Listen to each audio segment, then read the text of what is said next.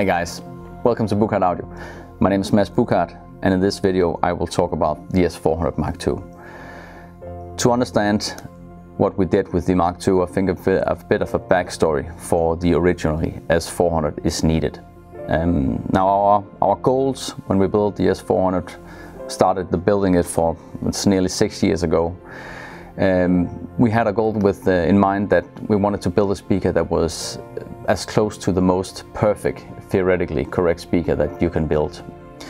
It was a huge success, and by doing all the correct things that has been shown by research and development, you get 80% of the way. You can actually make a very good speaker for much less than what the S400 MKIIs cost. If you're only looking at a speaker from on a paper. But when you start listening to it, there is much more that goes into building a speaker that will give you a way more engaging feel when you start listening to music. That will also give you a soundstage presentation that is out of this world. So that was mainly the goal with the Mark II version. So we spent a lot of time just fiddling around, trying different parts and different ways of building the crossover, different designs. And we ended up with a crossover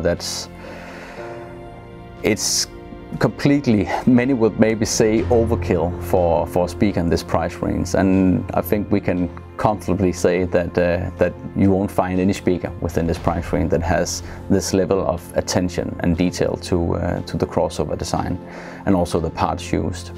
So it's a very important part for the S400 MKII, and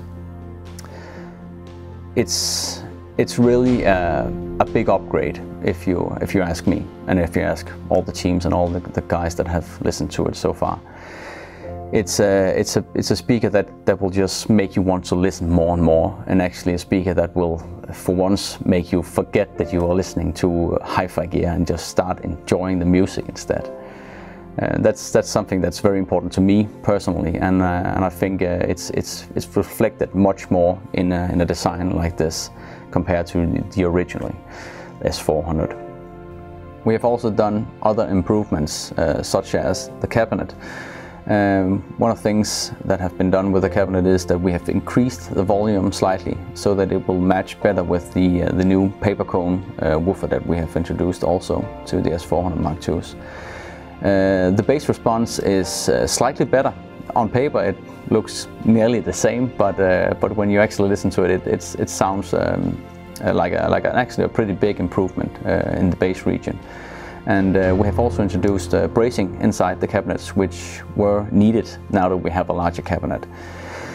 So all in all, it's from the appearance of the speaker, it doesn't look like much, but when you sit down and listen to it, it's actually a huge difference compared to the original S400.